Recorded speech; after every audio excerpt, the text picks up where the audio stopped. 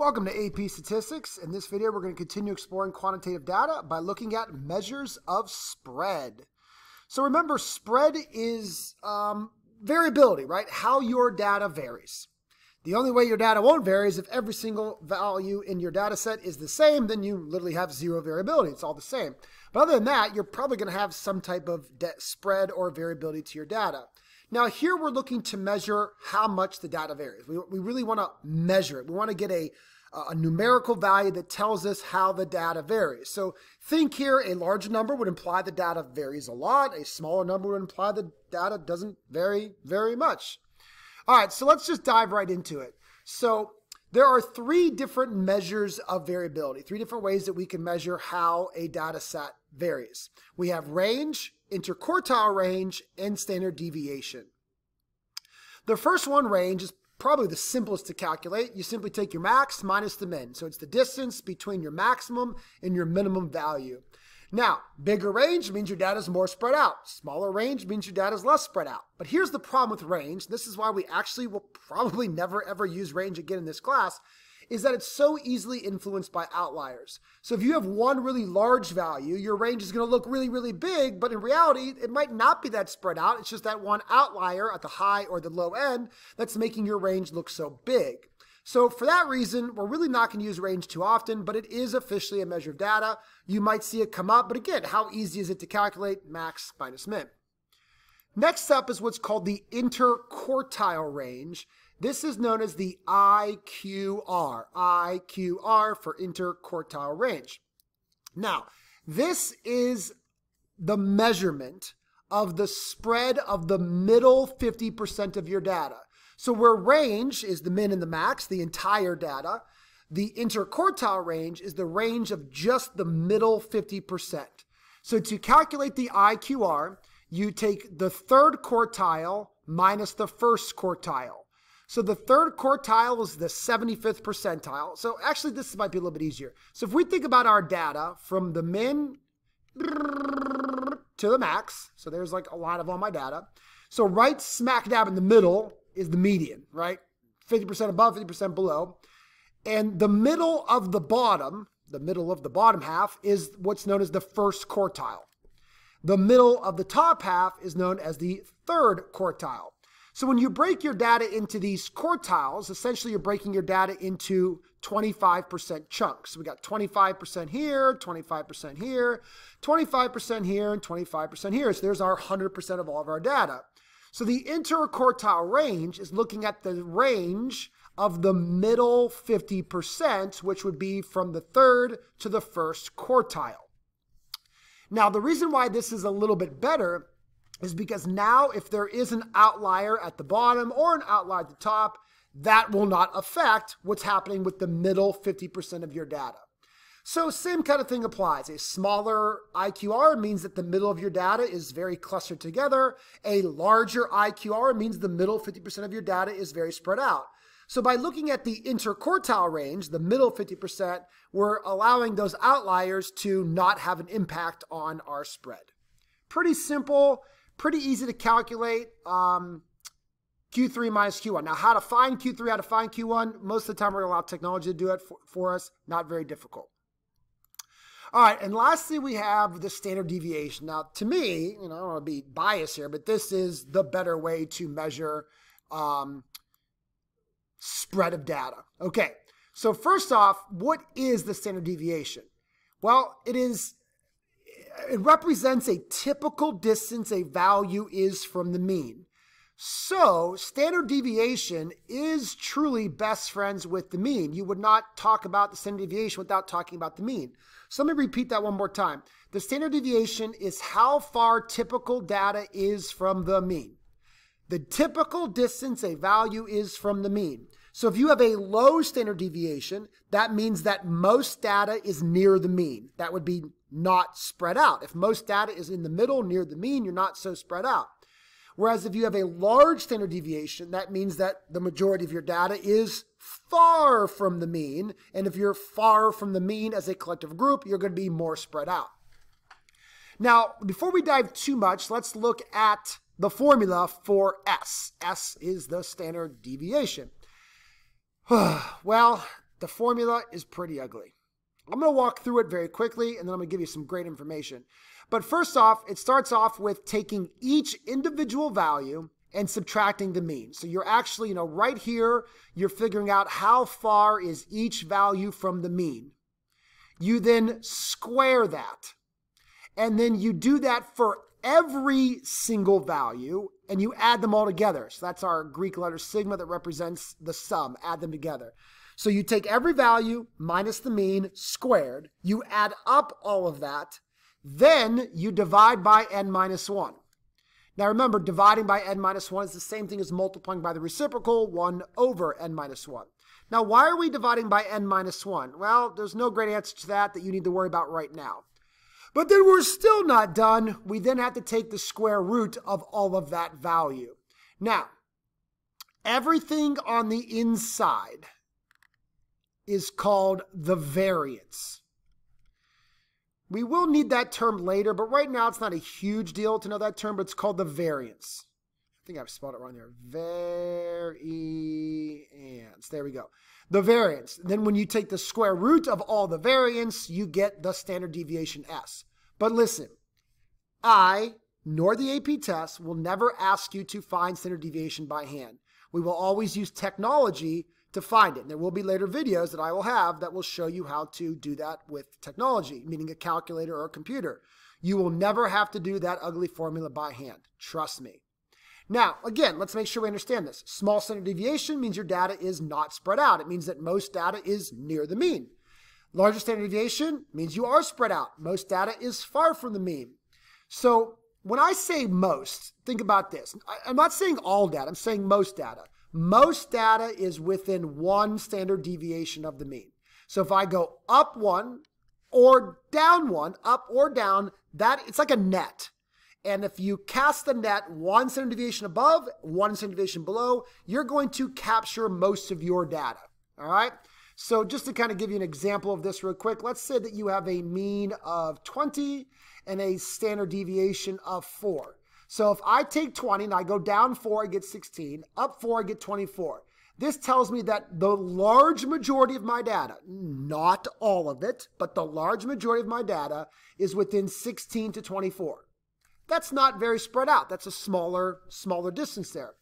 Whereas if I have a standard deviation, standard deviation is 12.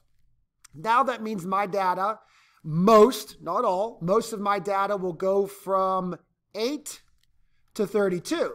That's a much larger spread, if that makes sense. So again, a standard deviation is an important number because it's a typical distance. The majority of your data is from the mean. Could there be data below 8? Sure. Could there be data above 32? Absolutely. But most of it, a big chunk, over 50% of your data, will be within one standard deviation. So that's how it gives us a nice measurement here. Now listen.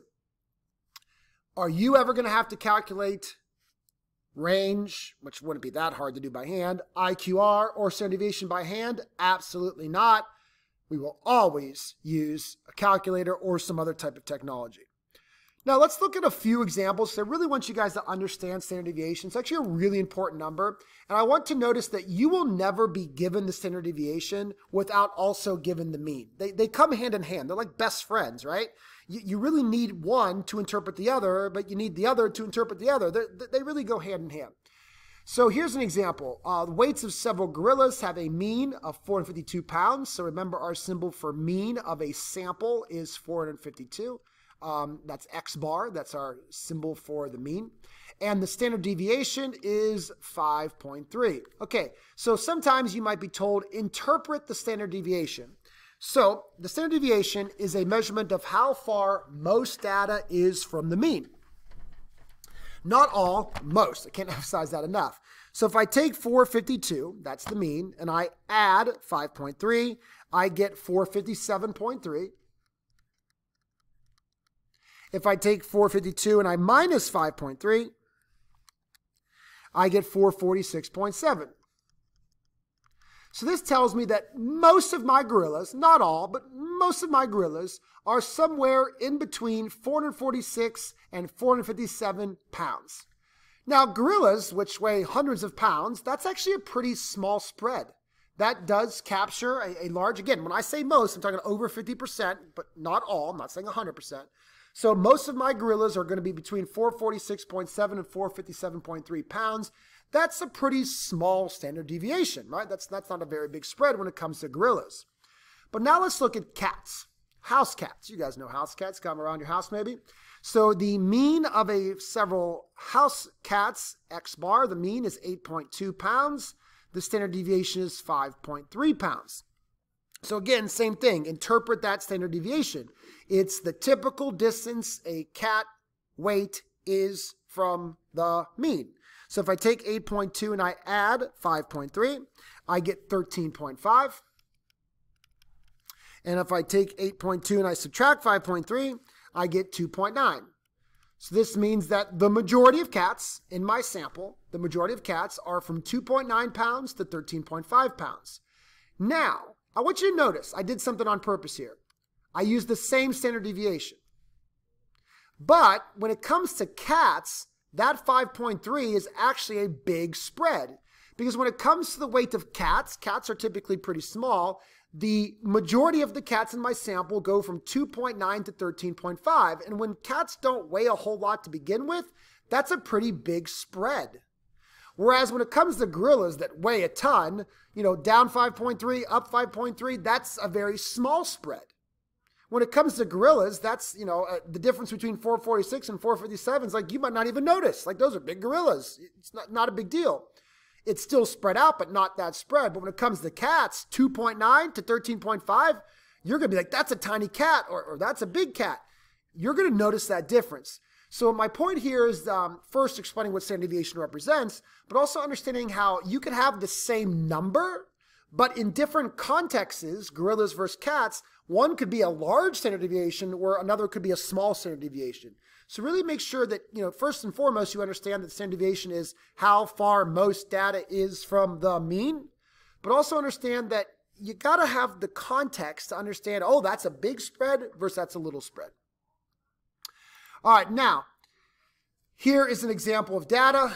13 females were asked to give their commute times to work in minutes. So 13 females were asked, hey, how long do you drive to and from work every single day? And here's our results. If I were to say, find the range, like listen, you could do that by hand, right?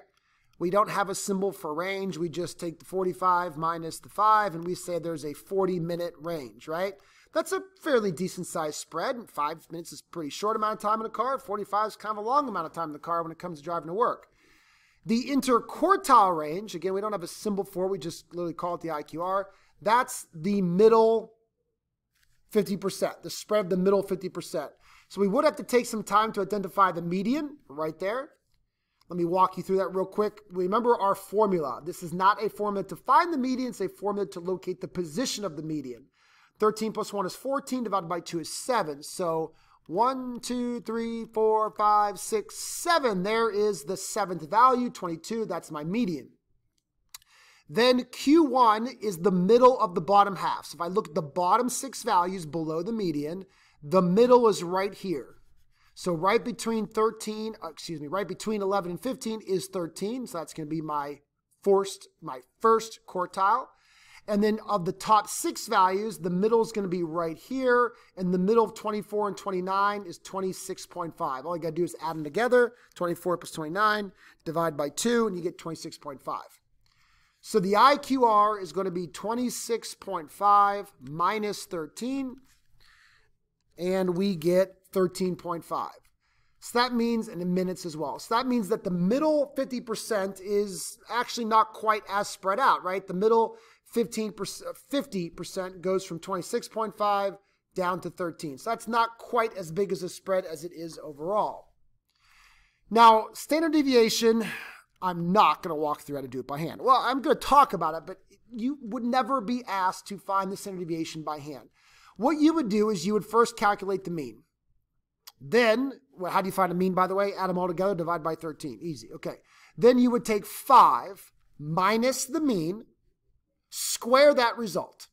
Then you would do that for 8. 8 minus the mean, square that result. All the way up to 45 minus the mean, square that result. You would add up all of those squares. You would then divide by n minus 1, so that would be 12. My sample size is 13. 13 minus 1 is 12. And then you would take the square root of all of that to get your standard deviation. But again, not going to have to do that by hand. We'll talk about how to do that on a calculator or on a computer in another video if you want. Pretty easy to do. Okay? So that's it. That makes sense. But the one more thing I wanted to kind of talk about here is really making sure that you understand spread, not just through numbers like range and IQR and standard deviation, but also through graphs. So here we have two data sets. On the left, we have data set A. On the right, we have data set B. And let's just say where you were asked to compare their spread. Which one is more spread out? Well, what do they have in common? Both of them are symmetric, but symmetric in different ways, but they both are symmetric, which puts the mean right smack dab in the middle, the mean right smack dab in the middle, maybe right around 35. Again, I'm just estimating here because I'm using a histogram. Now, remember, S, the standard deviation, it's a measurement of how far typical data is from the mean. Which one of these two graphs would have most data near the mean? Well, that's going to be B right here. Look at this. Most data is actually very, very close to the mean. So this is going to have a very low standard deviation. Is their data higher? Yes, but not a whole lot. Most data is near the mean. So that graph's going to have a lower standard deviation. Where this graph on the left from data set A, it's got most of its data really low or really high. That's going to produce a higher standard deviation because the majority of its data is far from the mean. Again, imagine casting a net, right?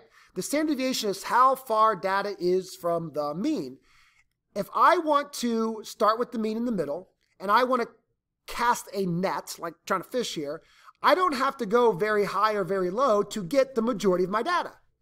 But from set A, I got to cast that net really low, really high to get the majority of data. That's why data set A is going to have a much larger spread and a much larger standard deviation. Now, the range for both of them is the same, 60 to 10. Both of them have the same range. But when it truly comes to measuring how far data is from the mean, that's why the standard deviation is really important. So the left A is going to have a much larger standard deviation, be way more spread out.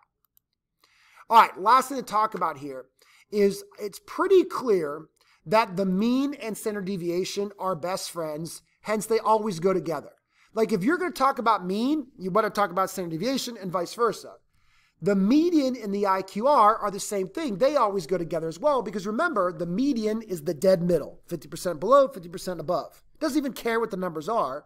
Where the IQR is a measurement of the middle 50% surrounding the median. So that's why they go together.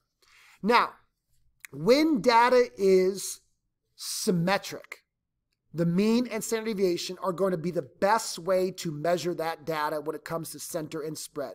So when we have nice and symmetric data tailing off to both sides, that is when we want to use the mean and the standard deviation to talk about it. Even if we're symmetric, like I showed you a moment ago, like this, but we're still symmetric, you want to use the mean and standard deviation. It's going to give you a very accurate measurement of how spread out that data is and where the center is. Whereas when your data is skewed, left or right, the median is going to be better, and so is the IQR. Because when you're skewed, you're typically skewed possibly because of some outliers way to the left or way to the right. And we don't want those outliers to influence our spread or our center. And outliers affect mean and standard deviation. So when data is skewed, left or right, we would much rather use the IQR and the median to describe the center. Because now when we look at the IQR, we're looking at the middle 50%. We don't care about the far right outlier. We're looking at that middle 50%, which, if you look at the graph, is not that spread out. And we also want to find that median, which is going to be somewhere over here. Remember, we learned in our center video that when you are skewed, in this case skewed to the right, the mean is going to move towards that skewness. Well, that means the mean is affected by those outliers, and we don't want the center of our data to be affected by outliers, so that's why in this situation we would use the median. So just remember best friends. Mean and standard deviation are best friends when your data is symmetric. Median and IQR are best friends when your data is skewed or has major outliers. All right, that's it for spread. Get ready to learn. Again, feel free to watch other videos of mine that show how to actually calculate spread using a calculator or a computer.